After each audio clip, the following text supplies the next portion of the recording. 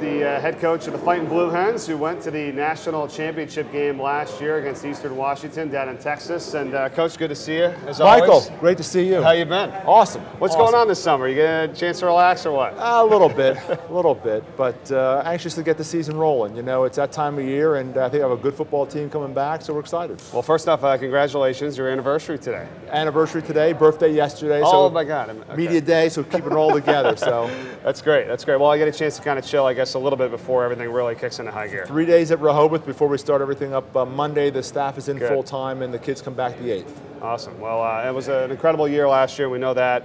I don't know if and when there was a time where maybe you kind of started to move on from it. I know it was tough. 20-19 loss after being it was tough when? because everyone reminds you. You know, you get a combination of, oh my God, you were robbed, to how'd you guys blow a 19-point lead? Right. So, I mean, depends what you walk into. You have to relive it on a daily basis. But, you know, I mean, it was a great year. There's a great legacy that senior class left. You know, those kids prepared at an amazing rate. I thought we did such a great job preparing for the championship game. And one of the neat things I saw it carry over into this spring. I thought we had a good spring as we've ever had since I've been at Delaware. Mm-hmm. And I thought we, from all indications, have had a great summer. So for us to play as long as we did, lose as many great players as we lost, and to feel really good about moving forward, it tells you that those seniors left a nice legacy, and this new leadership group has taken over. Yeah, they did. 12-3, tied for first in the CAA co-champs, and then into the national championship game. Now, I mean, you guys were there in 2007, last year in 2010. So, I mean, you make a run.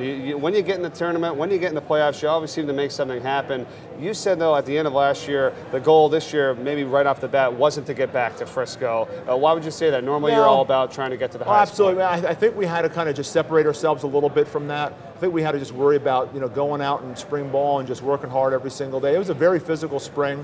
We were smart. We took the guys, the veteran guys who played a lot of football, and really backed them off in the spring. But the other guys, it was a really physical spring. Mm-hmm. You don't want them thinking about anything about just, let's get better today. Because again, if you're not worried about getting better today and you're worried about trying to play for a national championship, you don't get better that day. So I think we just broke it down to, hey guys, let's just worry about getting better today. And if we keep on getting better, we'll see what happens. But we all know, you come to Delaware, you come to play for national championships, and that's what we're all about. And we're not afraid to say, you know, we want to be the best team in the country. But at the same time, when you're in spring ball, when you're in training camp, you need to worry about just getting better every day.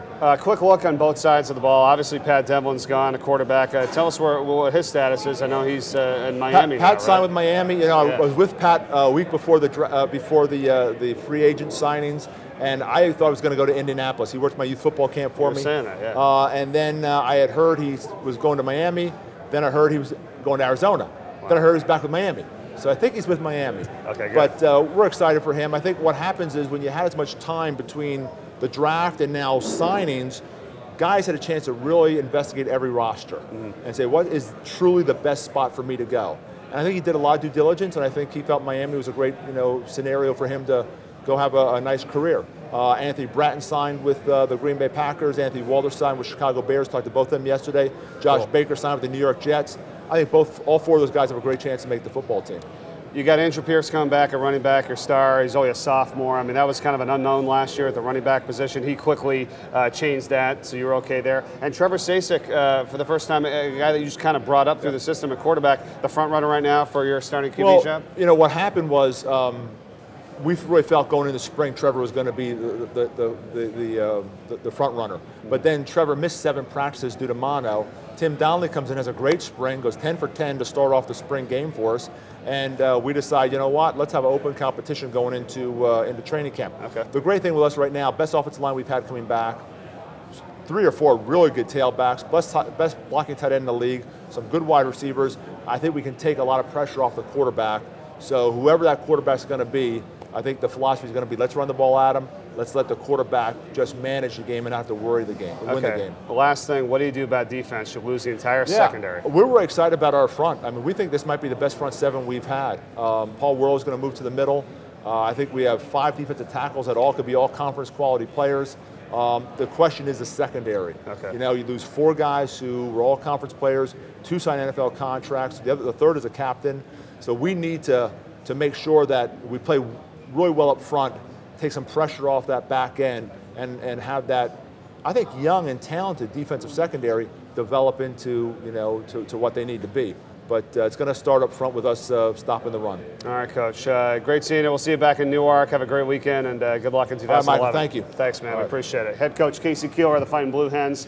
Going to try to get back to that title game this year in 2011. We'll see what happens.